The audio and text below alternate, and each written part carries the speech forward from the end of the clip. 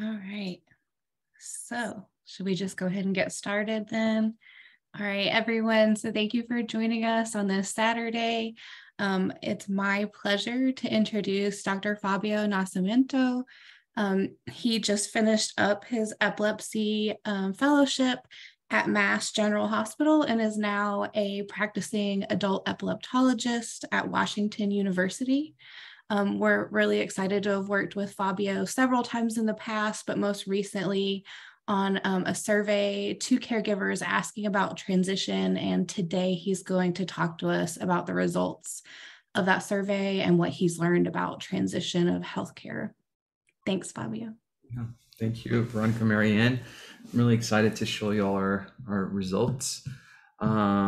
So before we start, I think it's the more informal, the better. So if there's any comments or anything comes up, or just stop me anytime, and then we can talk about that and keep going. So the more informal, the better.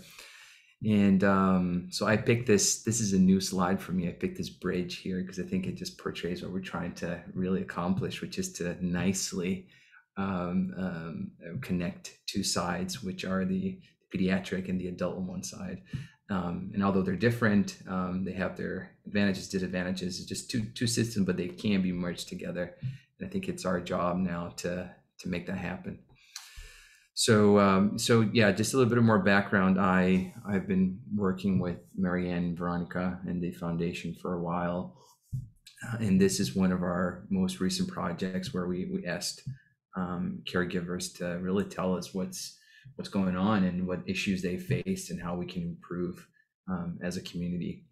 So I'm really excited to talk a little bit about what we've found. So I will keep going. Just some disclosures. I'm not going to go over them. Not really relevant to this study in particular. So let's start here. I think it's nice to have a kind of overview of how providers see from an adult side how we see Dravet syndrome. So I think we can break down genetic epilepsies, including Dravet, in two groups. One being the new adults that we diagnose in clinic, which are so undiagnosed, so patients with Dravet that never got tested, never got clinically diagnosed. So they have this cerebral palsy or cryptogenic, idiopathic, symptomatic, a lot of terms that just mean that we don't know what's really going on, and we make that diagnosis in the adult clinic. So that's one option, and that's not what we're going to talk about today too much. The other avenue to patients with Dravet coming to our side, the adult side, is really through the pediatric hospital, and that's where the transition comes about, really. And this is just a picture of our Washington University St. Louis Children's Hospital that I'm working with to create the transition program here at WashU. So we're going to focus on the transition patients more so today. So before we talk about our project in particular and what we found, I think it's really important to review what's been recommended as far as what's really needed to make sure that a smooth transition happens for patients that need transition, both from a pediatric provider standpoint and adult provider standpoint. Just one caveat to that: these are they're called the 8 common principles of transition that were proposed by the Child Neurology Society. So they should include patients with neurologic disorders, not necessarily epilepsy, but they include also epilepsy. But just to make that distinction, these are supposed to be more broad versus narrow to epilepsy and even more narrow to Dravet syndrome. But knowing that and having said that, then let's just go over the 8 principles really quickly. So from the top here, so number 1, there's the expectation of talking to the patient and caregiver about a potential upcoming imminent transition by the 13th birthday. So it needs to start pretty early, and we'll compare with what's been happening in our community in a little bit. So that's principle number 1. Principle number 2 is that there's the team assures that there's some sort of assessment of the patient's self-management skills at age 12 years and then every year thereafter. So let me just stop for 1 second. Veronica, I think I'm getting this admit, non-admit for new participants. Are you getting that as well? Should I click on admit or just disregard? Okay. You can click admit. I don't see anything on mine, but yeah, go ahead. Cool. Sorry about that. No worries. All right, so second principle here is to make sure that the pediatric, this is all pediatric so far, so the pediatric team assesses the patient's self-management skills at the age of 12 and annually thereafter.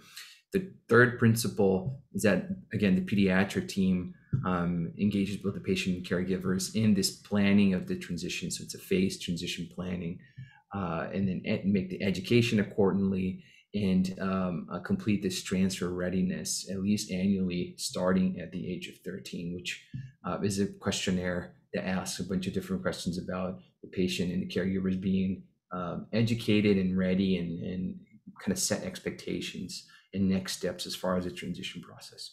So that's the third. Fourth is that, again, the pediatric team talks about expected legal competency and decision-making capacity by the 14th birthday. So again, that's something the pediatric team should be doing with patients with chronic neurologic disorders. Just 4 more. So the one at the top there, the 5th, is that there's a comprehensive multidisciplinary transition plan by the 14th birthday. So again, going back to the discussion should start around the 13th birthday and then around 14th birthday. Ideally, this transition plan and multidisciplinary and comprehensive approach should be in place. So that's number 6. Sixth principle is that the pediatric team develops and verifies the neurologic component of the transition plan and updates it annually. So just it goes to show here that it's not just from a neurologic standpoint that needs to be taken care of as far as transition, but there's other components of the transition process that need to be addressed and taken care of in the process as well. And then the last 2 are more to do with us, and in our survey focus more on these 2 because they're more related to the adult side of care. So the 7th is that the team, in collaboration with the patient and caregivers, really identify someone from the adult side as far as providers, so epileptologists or adult or general neurologists, that they're appropriate for the neurologic condition before the transfer. So I know that's an issue that's been brought up by many of you and us, and even in the literature, that it's hard to find adult providers that will have this program in place and knowledge about the condition and so forth. So this is really highlighted in the principles here. And then the last but not least, the pediatric team will communicate with that identified adult provider to make sure that the provider, number 1, agrees to accept the patient, and then make sure there's a typo there, that an appointment is made and kept. So really to make sure that actually happens and the provider accepts the patient, and just making sure that it's established and there's a solid plan going forward. So those are the 8 principles. Again, we focus on these 2 because they're related to the adult care, and our survey was more adult driven and based rather than pediatric.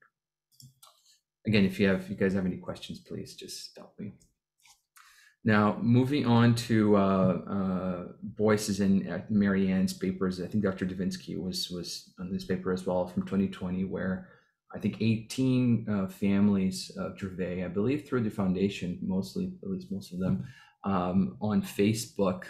They had a group on Facebook, and they were asked about a lot of barriers related to transition, and they were presented in this paper. I just kind of picked the ones that are related again to our side of things from the adult side. They broke down different barriers and issues by the age of the patient. So these are the ones that were highlighted for patients that are age 19 and above. So either in the transitioning or transitioned kind of phase of their care, of their lives. And just to go over them really quickly, so some of them are that, again, it's hard for caregivers and providers in general from the pediatric side to find adult neurologists who are knowledgeable about Dravet syndrome. It's hard to ensure that we as adult providers understand and are comfortable with the fact that caregivers take a large role in the patient's care. And we talk about that quite a bit. And I think it really comes from the fact that most of our patients are able to make their decisions. So from a prevalence standpoint, frequency standpoint, most of the patients that we see are able to make decisions for their own. So that's where I think it kind of comes from. But regardless, it needs to be addressed, and that needs to be understood by the adult providers. And we'll talk a little bit more about that in a little bit. Also, the third big point here is that the adult providers need to understand that there needs to be that advocacy assessment of these patients and asked the parents, and sometimes with neuropsychologic and psychiatric assessments to see if they're able to self-advocate and make decisions or not, and if not, kind of take care of that accordingly. The strong care coordination is also something that's an issue, and I think that derives from the fact that it's really hard to have programs that have that take care of a lot of the coordination of care outside of neurologic care overall, including in the transition process. So that was another issue brought up. And then just a few more remarks here that were presented by those authors, by that group, is that there's a lot of patients that really will stay with their pediatric epileptologist indefinitely, and that's not an ideal solution. And then, as you know, there's a lot of issues that derive from that. For example, the children's hospital, the pediatric hospital not being able to accommodate patients when they need to come in or have exams and MRIs, and have the resources in the environment that's really needed for patients that have intellectual disability or behavioral issues, as we all know. And we're going to get back to this in our survey because it's very similar. All right, so this is what's been presented by their team in 2020. I'm happy to see Ms. Sawyer here. We recently wrote a letter to the editor, and it was just published in Epileptic Disorders, where we gave both the patient perspective, so Ms. Sawyer's and all the moms that she's and dads that she's talked to over time, and then we gave our perspectives as well on the issues that were discussed and challenges.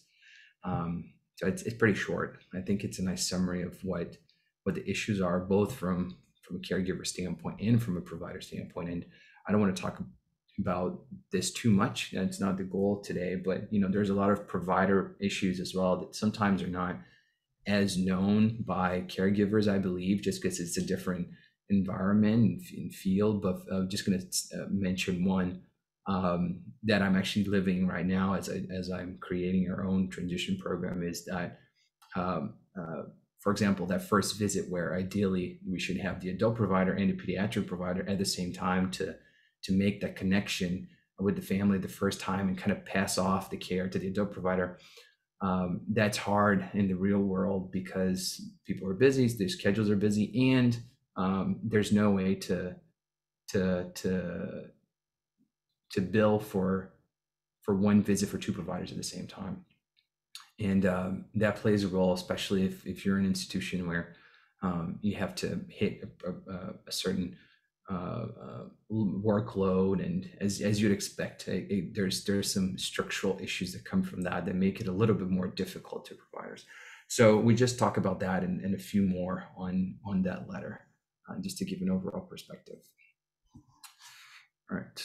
Keep going. So now focus on the survey. So we know it's complicated. We talk about it. We wrote that letter about it, but we wanted to hear from more caregivers about what issues there are out there in terms of transition, to be able to understand it better and therefore be able to address and improve the system altogether. So our team in Boston created, in collaboration with Marianne, Veronica, all of you guys in the foundation, Ms. Sawyer, all the moms and caregivers that helped us curate the survey as well. This 34 question questionnaire that included some demographics of our patients, a little bit of clinical features, and then a lot details on the transition process itself. if it was present. We decided to include number one patients that had the diagnosis of Dravet syndrome, to really make that specific to our syndrome, to our patients, to our community. And we made sure that they're adults, so they're 18 years of age or older, and they were residing in the U.S. Like I mentioned, the survey was disseminated through the foundation by email, newsletters, and social media. This is just a screenshot of the first page of our survey here. So just a little bit more now about the results. So we got 57 responses, and I'm sure most or a lot of them are from you guys attending today. So I appreciate y'all's. I know it's a lot of time and there's a lot on your plates already, and just to take the time to fill out a 34 question survey is a lot. So we all appreciate it. We unfortunately had to exclude some of them, mostly because the patients, those patients were not either adults or they were not residing in the US. So we ultimately included 46. The mean age at the time of the study was 24 years, ranging from 18 to 37, or oldest patient was 37. And the mean age of diagnosis was 12 years, ranging from a diagnosis in the first year of life, so 0, the first year of life, to 37 years of age. When we asked where they resided, most resided in the suburban area, and then some of them in urban area, and less frequently in rural area. And it was almost 1-to-1 ratio as far as sex. So this is the interesting part that we're going to talk a little bit more about. So from that total of 46 that we got complete responses from, 37%, so like a little bit more than a third, did undergo a transition or were undergoing transition at the time, whereas 2/3-ish did not. So this is an issue in and of itself, and just try to get that big number or portion of patients that are adults that did not transition is I think it's very informative. So let's start with the ones that did not transition. So those 2/3 out of the total that we had. And we asked why they were not transitioned. So this is kind of, again, I think it's known by most of us, but it's I think it was interesting to establish and document that number. So the number one cause for adults to not have been transitioned is that they're still followed by their pediatric provider. The vast majority, actually. So it kind of reflects the issues that, number one, there's not a lot of transition programs out there. Number two, it's hard to find an adult provider. So I think it kind of sums up all that we already know as far as challenges. So that was the first reason here. The second is that this is sad from a system standpoint. I think we need to improve both. Is that they were really discharged from pediatric clinic, in the sense that we saw some comments from the caregivers, and they were mostly in the sense of that they really said, look, the pediatric team reached a point where they couldn't care for the patient anymore for whatever reason. We know that a lot of institutions from the pediatric side will have a cutoff, and they had to let the patient go without necessarily being able to find a transition program for them to go through, or a provider that would receive the care of the patient, because of all the issues that we already know. Again, so it's both are sad, unfortunately. More so, I guess, the second point here, but in sad in the sense that we need to find a way to do better from a community standpoint. The third point is that they were already diagnosed by adult providers. So these ones are okay. So that's a good reason to not have undergone transition. So they didn't undergo transition because they were diagnosed as adults and they were already cared for by the adult provider at the end of the day. So there's no point. And then there's some other reasons, and that was the minority. So that's for the patients that did not undergo transition. Now, the ones that did undergo transition, again, around 1/3. We'll talk a little bit more about those in particular now. So they were first seen by an adult provider between the ages of 18 and 28, so the mean being 22 years. And they started the conversation about transition with their pediatric providers at around 19 years of age, ranging from 16 to 27. Again, comparing with those 8 common principles by the Child Neurology Society, the mean age of 19 is a little bit old, as it should happen around the age of 13 years. But again, just to put it into perspective, that's the information we have for the ones that did undergo transition, again, in our study. And we went one step further, and we asked, again, those that did undergo transition or were undergoing transition at the time, how they would rate their perceptions as to the adult provider or team. And I'm going to show you a little bit of that now. We included, just to give you guys an idea, localization here. So we included often and always as good, so they're green, and never, rarely, and sometimes as red, as they're not good. So we asked the caregivers if the adult team addressed the fact that a lot of our patients are not capable of self-advocacy, and most of the providers do not address that fact. So that's an area of improvement. We asked whether the adult team or adult provider would be aware of the potential legal guardianship and end-of-life decision-making issues, and the majority would not. So that's an issue as well. And unfortunately, most of the adult care teams receiving the care of our Dravet patients in the adult side do not include a multidisciplinary team, and that was the majority of the respondents here. We asked a few more questions. Here they're grouped similarly. So for moderately or very much, they're good, so they're green. For not at all, slightly, or somewhat, they're red, so they're not good. Again, asking about the adult care team, the adult provider, if they're attentive and available. So most of them are, so that's good. If they're knowledgeable about Dravet, especially in adults, most of them are as well. If they're knowledgeable about including caregivers in the clinical decision making and fostering that collaboration with caregivers, those the majority of the adult teams as well. If they were knowledgeable about caring for patients with intellectual disability and or behavioral issues, that was most respondents as well. And if they were attentive and able to offer accommodations related to potential behavioral and cognitive issues, that was the majority as well. Before we keep going, I just want to make a pause here really quickly. We're going to talk about the limitations of the study, but and I'm sure you guys have a lot of very good, insightful ideas about this. I think that this is a little bit exaggerated because we're just asking the families that did undergo transition, which would imply that those patients are in a bigger center, the goal to specialists that know more about Dravet. So I think we need to kind of keep that in mind when we're looking at this numbers here. Is hopefully it's like this everywhere, but there is a chance that it's not this good for the other programs or the other adult teams out there. And then to wrap up, we asked their overall rating of the transition process. For the ones that did undergo transition, and 2/3 said that it was good, very good, or excellent, and about a third, a little bit more than a third, said that it was fair or poor.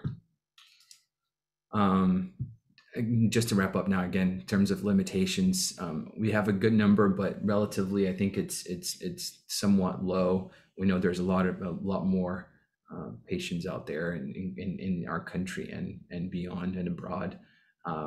So it's relatively low sample. It's retrospective, and as we all know, for every study, when we depend on our recollection, it can be biased by a lot of different things. So if you have a good rapport with the drug provider or whatnot, that might influence or impact your answers. And just recalling things is something hard for all of us sometimes. So there's that potential bias as well. And then the third one, I think the one I just mentioned, is we're asking the families that actually did undergo the transition process. So presumably they had a better system to take care of those patients. Otherwise they wouldn't have undergone, or the transition process wouldn't exist in the first place. So that's one. And then the second selection bias is that we're just overall, we probably capture the caregivers that they're more involved or more active or have more access to the internet and surveys and are networking with the foundation. So we have to keep that in mind as well. That could be a selection bias that could impact our results. But having said that, I think that was our big picture and interpretation of the data. So just before I stop talking, just to make some conclusions here based on our numbers. So 2/3 of adults with Dravet in the U.S., the ones that we captured, did not undergo a transition of care, and the number one reason being that they were still followed by pediatric providers. So that's number one. Number two, adult teams receiving care failed to make sure that they address concerns about legal guardianship, end of life making decision making, and self advocacy. Number three, the adult teams fail to consistently have that multidisciplinary, comprehensive team approach when they receive care. And then our overall recommendation that's intuitive is that we think that there should be more accessible transition programs that are really tailored to what our patients need, which might not be the same for other patients with neurologic conditions or even other types of epilepsies, to make sure that that's really in place, and we can have that resource available to the community, to patients and caregivers. So I think that's, I just wanted to show a few pictures here. So I always show the same pictures. So there's Dr. Dravet that I had the pleasure of meeting a few years back in Canada. I always include that picture in every Dravet talk. And this is our team. So this is Dr. Thiele, my mentor and friend from MGH. We have Marianne and Veronica. There's Dr. Sheikh and Samantha, who did the study with me. And so this is our team that conducted this survey study and work hard on getting this out there and interpreting the results and creating the survey and everything. So that's what I had. So. Great, thank you so much. We did get a question that came in from Barb in the chat. I can read it. So she's asking for your specific take on what the ideal age is for moving from pediatric to adult neurology. So her local children's hospital is doing a lot of work around transition, but sometimes also encouraging patients to stay until age 25 to get past the other transition milestones like aging out of school, guardianship, etc. Do you think there's any issues that would arise with sort of pushing it back a little bit, as long as your main hospital is okay with that? What would you think about that situation? Yeah, no, that's a great point. And before I give my personal opinion, I think it's important to put out there that it is a personal opinion. Unfortunately, there's a lot of research on Dravet, but they're all personal opinions. There's no outcomes-based research. We don't know if transitioning at 18 or 35 is better as far as outcomes and perceptions of families and patients and whatnot. So that's one of the things that I dislike, that I think we need to change in the world of transition. Is a science, and it should be taken as a science. Expert opinion is the lower level of evidence that we have. But that's a pet peeve of mine, so I'm not going to keep going. But based on what I've seen so far, I think it really depends on the center you have, and I'm seeing that from WashU. I think if you have the transition program in place, that there's me on the other side, and hopefully more providers that will be part of the program in the future as it grows. I don't think it matters that much as far as when to start the discussion, because one way or the other, the patients will know that the system is there and there's a possibility, and they can undergo that path if they would like, which is really nice. So the cutoff to start the conversation, I think, depends more to patient. Some families might be very overwhelmed, and you might have to delay it a little bit, whereas some others it will be probably nice to know earlier rather than later. So that's number one. And then the second question, I think pushing the cutoff is totally fine as far as long as there's a structure, like you mentioned, to support that. For example, if the pediatric hospital will accept a patient to be admitted if there's status, or if there's just a resource overall that will be able to accommodate adults, I think that's reasonable.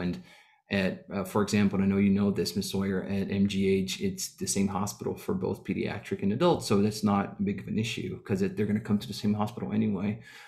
Here for me, it's a little bit different because they're two separate hospitals, but still it's the same team. We know each other. It's literally across the street, so it's not a big issue as well. But in other centers, if they're very separate, they're separate teams, physically they're located very far away, I think that there might be a bigger issue. So I think it depends on the system. We have a couple other questions. I'm going to skip out of order because I think this builds off what we were just talking about. Are transition programs for patients with Dravet syndrome best managed by children's hospitals or doctors and partnerships with local affiliated adult hospital providers? So I guess I think maybe what you're asking is who should sort of lead the transition program? Should it be on the pediatric side or the adult side? I think is what the question is possibly getting at, and whether, who leads it? So. Yeah, I think it depends on the definition of leading. I think there should be responsibility for both sides. For example, one of the things that I'm trying really to get a nice workflow is how to make sure that here it's not a big issue, but for some centers, how to get access to the records from the other hospital. And sometimes that's an issue in and of itself. And that might be the responsibility of the pediatric team to make sure that it's available to the adult provider. But then when it comes to providing nursing staff and somebody to take the calls and provide other types of care and care overall, then it will be more the adult side. So I think from a system standpoint, from what I've seen so far, I think probably the adult team will lead the transition, since we're receiving care at that moment the patient is ours. But that doesn't mean that the pediatric team doesn't have some duties and responsibilities as well. Great.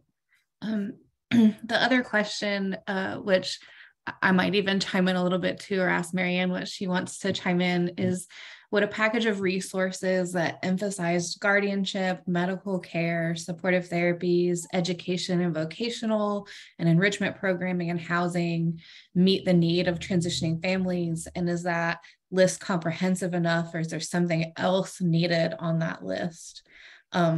So we are working on these types of resources for families from the foundation. Marianne's been doing a lot of work on that, and we had kind of a pilot of some of it at the conference. I don't know, Marianne, if you notice anything missing off that list. Fabio, if you notice anything missing that we should be thinking about when we're developing these. And certainly from the provider perspective, Fabio, are there things that you see that should also be on that list? Marianne, you want to go first? Throw me under the bus. Yeah, I think that, what we have seen is a big challenge for our families is it's not even just going through the transition process, but finding the time to start thinking about it. And so these initial tools that we've been working on are more of a checklist, trying to get an idea and help them get a timeline of that in their head of things that they should be addressing. As Veronica said, we are in the very early stages there, and I am sure there are some things that are missing. We've been relying heavily on parents who've already gone through the process, but I think there's definitely a lot of room for improvement and more resources that are needed. But I don't know, coming from a provider perspective, is there something that a parent could bring into you, for instance, on their first visit with you that would be helpful in that transition process? Yeah. Just before, my disclaimer is that I don't have a lot of experience with it because we're just starting. But based on what I've seen, I think not just through the transition program, but any adult provider, it's really hard. And we've had this conversation with an industry and another study that we're doing, right, Marianne and Veronica. But it's hard for us to know. It's easier for us to know what's needed, but it's hard for us to make it happen. So as far as legal guardianship decision making and the need for other social work, case management, and even lawyers, that's something that we're not really used to. We're not familiar, so we don't even know who to refer to, how to refer. In that sense, it's not through Epic most of the times, or who to talk to. And so maybe having some sort of guideline in that regard would help. Again, if it's part of a transition program that should be established already, so you should have a list of names of people that you ask for help. But if it's not through the transition, let's say it's a general or epileptologist in the community, in the private practice, then it's really hard for that person to know how to navigate that system. So that will be one thing that I would comment on.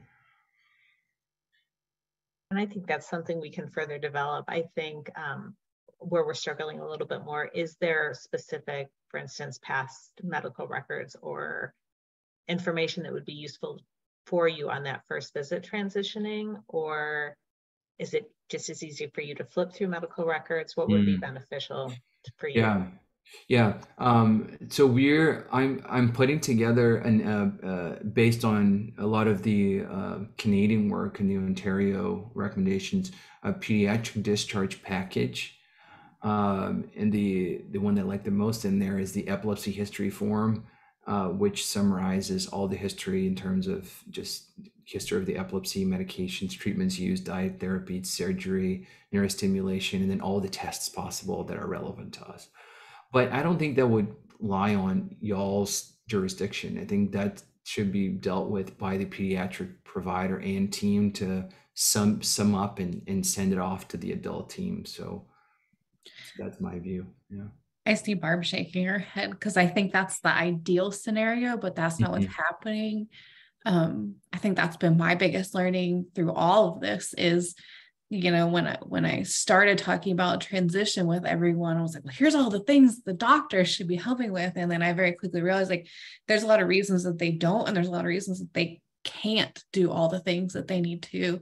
Some advocacy would help in getting them more involved, but it's frustrating because there's no one point person to help guide you through all of the process of transition. So I think one of the things we've been thinking about, and Barb, I'm sorry, I've stepped over, I'm sure you can share, but is just what can we give families to sort of help the pediatric provider get that summary that makes sense to the adult providers. Barb, I'll let you chime in and add what your frustration has been. Yeah, no, I honestly think on the pediatric side, it's almost just a problem of time and energy and pulling it together. And I don't, it depends also on how the parent operates. Like I literally have a file cabinet with a folder of every year of Jake's medical stuff. And so sometimes it's almost faster to me to say, oh yeah, in 2014 and he had an MRI, let me pull up the letter. And in our case, our adult hospital was connected through medical records to the pediatric hospital, but you also, in my opinion, cannot expect an adult provider to comb through those records. There's thousands of pages.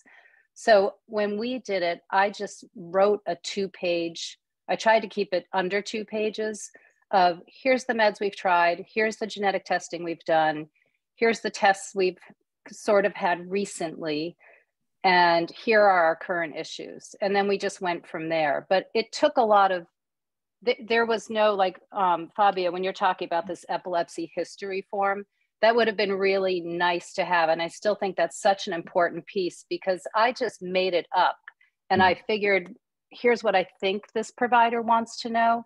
And then the other point that I'm just going to make, as part of the conversation that I was jotting down, it's important for the adult neurologist to have that. But what I'm finding is, most of us have probably 5 to 10 other specialists, and we are slowly, one at a time, churning through these specialists, moving from PD to adult. It's taken me already 1.5 years, and we're still not done.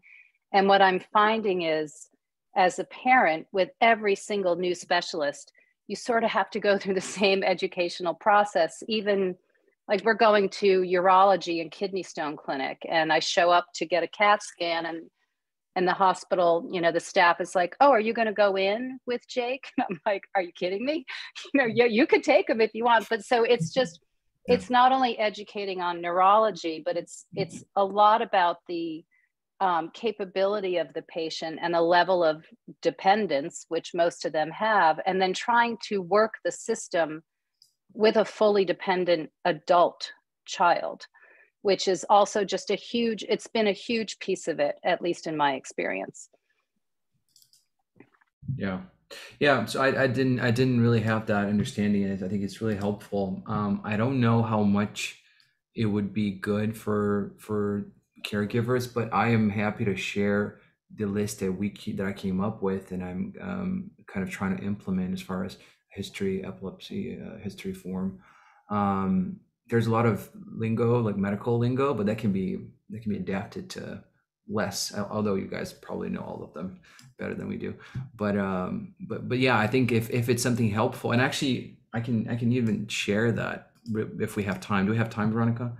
Yeah, of course. Okay, so let me I think share. something else I just wanted to make sure that I mention is that we do have the transition of care document on the website. So it's linked in several places, but you can find it under the adult caregiver tabs. But it's not going to be specific to your child. But if you need a primer for a new doctor on what is Dravet syndrome and what are the, top, considerations for adults with Dravet syndrome, we do have that on the website. And it may also be another good starting place for you to think about, okay, within these topics, what's specific to my, loved one, and what do I need to provide expanded information under this topic on. So just wanted to make sure everyone knows that resource is there too. Go ahead, Fabio. Sorry. Yeah, no worries. And again, this is probably a lot more detailed than what would be better for caregivers, but just for you guys to have an idea. So this is what I came up with really recently based on what I've read so far and the experience that I've had. So it's really 5 sections. So there's epilepsy history section, there's treatments, comorbidities, the exam, and then tests. I think for caregivers, the test section will probably be the best, especially if they have access and reports and the raw data for all those. But just going one by one really quickly. So the epilepsy history, there's some of the syndrome etiology that'll be easy for Dravet, and then when decisions started, the febrile seizures, how they look like prior and currently, and then the frequency, the triggers, if there's status epilepticus, if there's clustering, and there's family history. Again, a lot of this is very technical, and so that may include some training in the medical field to be able to make sure that we're talking about the same thing. So that might have to be adapted a little bit, but I'm going to show you anyway. So treatments, this is more objective. So what are the current seizure meds and the doses and the duration of the therapy? That I think the caregivers probably will know that better than us. The rescue seizure meds and the doses, the prior and the failed ones, specifying the highest dose and why it was stopped. Other meds, including psychiatric contraceptives, if that's the case. And this is not just for Dravet syndrome, this is more for transition in general. Calcium, vitamin D, folic acid, etc. If there's epilepsy surgery, including neurostimulation, if so, the procedure type, some details about it and dates, and then there's the dietary therapy. And then comorbidities, basically in terms of cognition, and then who determined that? So if it's a neuropsychologist or a psychiatrist or the family, so that's that. And then if there's psychiatric comorbidities like and then on this is supposed to be for Epic. So on Epic, I have like a scroll down menu that you can click on, but here it'll be for example, depression, anxiety, autism spectrum disorder, behavioral aggressiveness, and things of that sort. And then other medical issues. And then lastly, the exam, which again, this one might be tough for caregivers that are not in the medical field to know exactly how to describe the issues. But the tests, I think, will be key. So there's imaging, there's scans, there's EEG stuff, genetics, and metabolic. Metabolic not as important in some cases. And then I wanted to make sure that we have the dates of the exams and the relevant findings. So this will be probably the impression, interpretation, the conclusion of the report. And then we have the CAT scan and MRI, and these ones are more for people that have gone pre-surgical evaluation, so not as important. So CT and MRI probably would be the big ones. And then EEGs, same thing, the dates, the findings, again, the interpretation, the conclusion. So for routines, if they're ambulatory, meaning they're longer, they're like 24 hours that they do at home, they take the cap at home and then come back to take it off at the hospital. And then if they've been in the epilepsy monitoring unit and what that showed, and then other fancier surgical tests like MEG. And then genetic tests, again, same deal. And then what type of test it is, the date and the finding. And I remember at a lecture by Dr. Helbig at the Dravet Syndrome Foundation conference that we just had. And I think he made that point really clearly. That was really, I think it was beautiful, that it would be really nice if caregivers could write down the particular variant, because that might be interpreted differently depending on what time we are and the information we have at that point in time. So yeah, so that's what I have. And again, if you guys think it's helpful, I'm happy to share this and adapt this to a more less technical term, again, if it's helpful. I think it would be really helpful, Fabio, Okay. if you wanted to put that, even just send it in a rough draft over to Marian and I. We could adapt it and share with everyone. It'd be great. Okay. Yeah. And one step further, if we could, I guess it's more like a project, I guess, but if we could create, there's some HIPAA things that we probably need to work out, but if there would be a way to create like a website or some sort of portal where each of these would be a text box and you can just click on, or there's even a menu that you can just pick, for example, seizure meds. There's a list of seizure meds and you just click on the ones that you know your kid has tried in the past. That would be really, that's essentially creating a database through the foundation for all the families. And then that can be shared with the provider on a case-by-case basis, depending on who you see. They can have access to just your patient's information. So it might be something where we would do it as like a fillable PDF or something like that, so that the foundation didn't have to try to manage the, medical privacy stuff, but that could be easy for families to fill out and sort of take. Or I don't know, we can talk about different options, ways to make it easiest without us to navigate. Of that. I think that is most of the questions. Other, people asking hopefully for you to provide this because it would be really great. Just a comment, a reminder that this is obviously fantastic for that neurology transition, but going to have to be adapted for the other specialists. I think that gets us to the end. I want to thank you again so much for coming in on a Saturday to talk to us about this and for the work you're doing. We're so excited that you're starting this transition clinic and that hopefully, a lot of families are going to have successful transitions at your clinic. But yeah, thank you. And thanks to all of our caregivers that came today. We'll be sharing the recording from today out with everyone. I shared some links in the chat today, but also I'll make sure I reshare in the caregiver group that awesome letter to the editor that Barb and Fabio collaborated on. Make sure everybody got to see that. But yeah, that'll end the webinar today. Thank you, everyone. Thank you all. Thank you. Bye.